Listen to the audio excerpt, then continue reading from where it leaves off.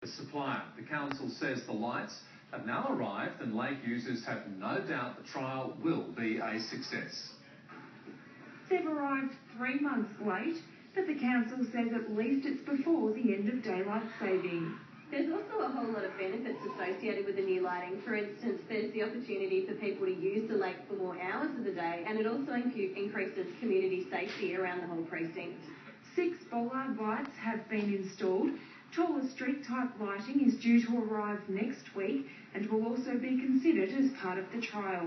Lake users say it's long overdue. They've really encouraged people to get out and exercise, especially in the winter times. Obviously, because more people would come up here, I would think. Yeah, the trial will run for a year, with the lights to operate between 5 o'clock in the morning and 11 at night.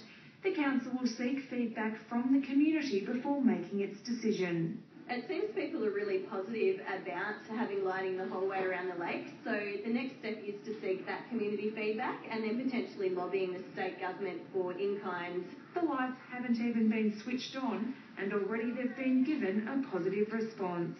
But I think it definitely needs to be around the whole lake, yeah, because you don't want to be walking half of it in the dark. Ebony Jordan, Win News.